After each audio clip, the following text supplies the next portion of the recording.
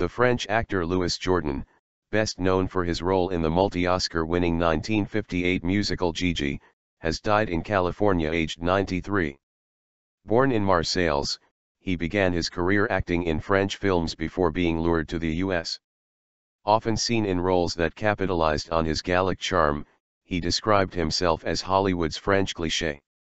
His later years saw him play evil villains, including in the 1983 Bond film Octopussy. Jourdan died at his home in Los Angeles, his official biographer Olivier Minne said. He embodied French elegance and Hollywood offered him the parts to go with that, he told the AFP news agency. Among those paying tribute on Twitter was Indian film star Kabir Bedi, who played Jourdan's bodyguard Gobinda in Octopussy. Deeply saddened to hear, from @Twitter friends, of the passing of Louis Jourdan, he wrote.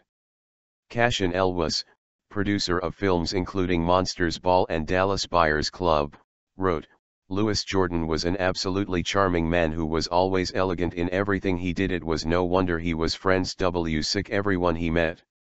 American actress Rose McGowan, whose films include The Black Dahlia, wrote, Louis Jourdan, thank you for the entertainment. Your elegant beauty and wit were a joy to behold. French Resistance. Born Louis Jourdan in 1921, he changed his name to Pierre Jourdan, then Louis Jourdan when he became an actor. According to a biography by the late Hollywood correspondent Bob Thomas, Jourdan's father owned a seaside hotel in Cannes, where he met artists, actors, and directors who encouraged him to study drama in Paris. His early career in France was interrupted by World War II.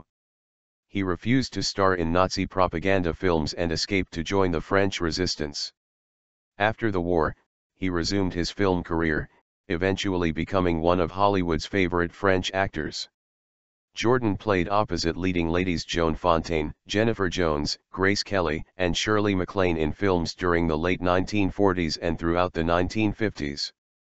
Gigi, a musical romantic comedy in which he played the suave Gaston Lachaille, was one of the most successful films of the 1950s. It won 9 Oscars, including Best Picture. Despite this, Jourdan did not consider Gigi his best achievement, reportedly saying, "It was a wonderful story for Leslie and Maurice Chevalier, but I played a colorless leading man." You'll note that none of the actors was nominated for Academy Awards. Perpetually cooing. Other key roles included a part in Alfred Hitchcock's 1947 film The Paradigm Case, and with Grace Kelly in The Swan. He played concert pianist Stephen Brand opposite actress Joan Fontaine in the 1948 film Letter from an Unknown Woman. He also showed that he could play a villain in the 1956 film Julie, in which he played Doris Day's husband, a psychopathic killer.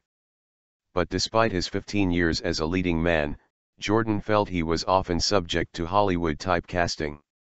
Any actor who comes here with an accent is automatically put in roles as a lover, the Associated Press news agency reported him as once saying. "I didn't want to be perpetually cooing in a lady's ear." Jourdan has 2 stars on Hollywood's Walk of Fame, and in 2010 he was given France's top award, Légion d'honneur. His wife of more than 60 years, Berthe Frédérique Jourdan, died last year.